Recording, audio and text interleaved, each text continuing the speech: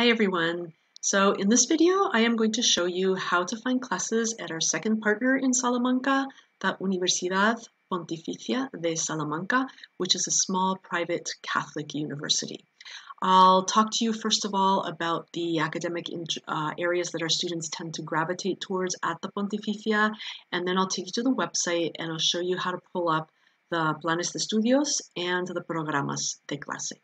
Now, in terms of academics, because of its smaller size, the Pontificia's class offerings are not as extensive as the offerings at the USAL.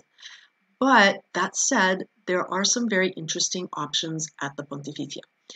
Probably the area that our students tend to take most of their Pontificia classes in is in the Grado de Psicología. The Psicología degree is not only a great program, but, and this is key, it is located very centrally in Center City. So if you are in a psych class in the Pontificia, if you walk, you're probably at 3 to 4 minutes from the Facultad de Filología at the USAL, as well as the Facultad de Historia y Geografía at the USAL.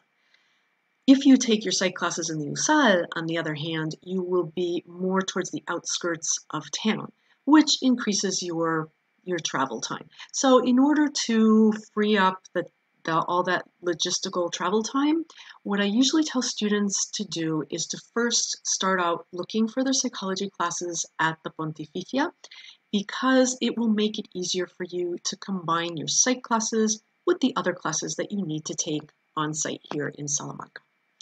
So another area that our students tend to register in the Pontificia is in Teología. Now, one of the options that you have to take theology classes is through the Grado de Teología. Know that the Grado de Teología is quite different from theology at Georgetown in that it is a degree that's oriented towards students who are deeply Catholic, and many of those students are eventually thinking of taking religious orders. So those would be the people that you would be studying with in the Grado de Teología. There is a second option for taking Teología at the Pontificia, and that is through the required classes for other students who are not studying theology. So if you are a nursing student, or you are a psychology student, or you are a journalism student, you are also required to take a theology class through your own facultad. And I will show you later on in this video how to find those theology classes in other facultades and what they are called. Healthcare is the third main area that our students tend to look for classes in at the Pontificia. The USAL does have a school of nursing and it does have a school of medicine, but our students are not allowed by the USAL to take classes there.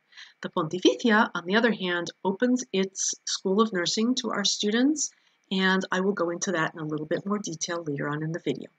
So those are the three main areas of study that our students tend to gravitate towards in the Pontificia, but I definitely encourage you to look at other offerings as well in this university. Okay, so what we're going to do now is we're going to go to the Pontificia website, and I'll show you where to pull up that programa de clase and the planes de estudios. Normally, you would go through the OGE program brochure for Salamanca, which contains links directly to different Pontificia grados and facultades, but I've pulled up the link directly in order to save time in this video. Okay, so what I pulled up is the Grado de Psicología, which is typical of, its structure is typical of all of the grados in the USAL, in the Pontificia.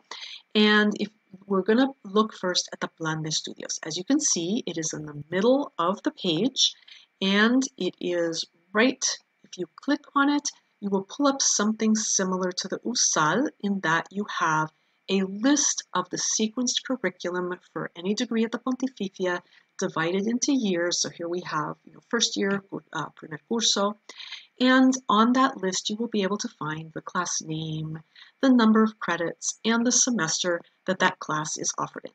Now, in the Pontificia, unlike in the USAL, if you click directly on the name of a class within the planes de estudios, you will be taken directly to the PDF of that class's programa. So, it has a nice little table of contents. If you want to explore what will be taught in that class, I would recommend looking at the breve descripción de la asignatura, as well as, of course, contenidos. And two other areas that I would recommend looking at are the requisitos previos, in order to find out your prerequisites, and your criterios de evaluación, in order to see how you will be graded. Okay, so let's go back to the Psicología Plan de Estudios so that I can show you how to look for theology classes outside of the Grado de Teología at the Pontificia. So as I said, there are two required theology classes that all Pontificia students have to take, and they have the exact same name across all the facultades. So what you're going to be looking for is Hecho Religioso y Fe Cristiana, and the other class is called Visión Cristiana del Hombre y la Sociedad.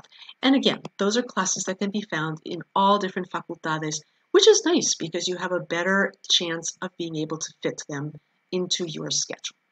Okay, so in terms of nursing or enfermería classes for healthcare students, I just want to point out that most of those classes are available to you if you have the requisite knowledge to take them, but there is one exception. So if you look at the screenshot here of first year nursing classes, you can see that there is one class called the practicum. Those practicums, which are offered in all of the years at the nursing school, are off limits to you because they involve going to actual healthcare institutions and interacting directly with patients. Now, in terms of general classes, outside of the three main areas that we've talked about, I also do encourage you to check out Pontificia Grados, whose students need a certain level of general background information in a variety of different fields.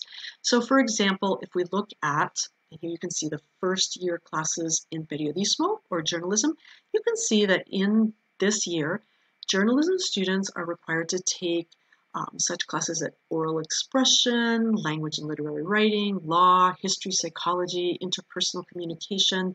And so the periodismo degree doesn't just consist of journalism classes. They may interest you as well, too.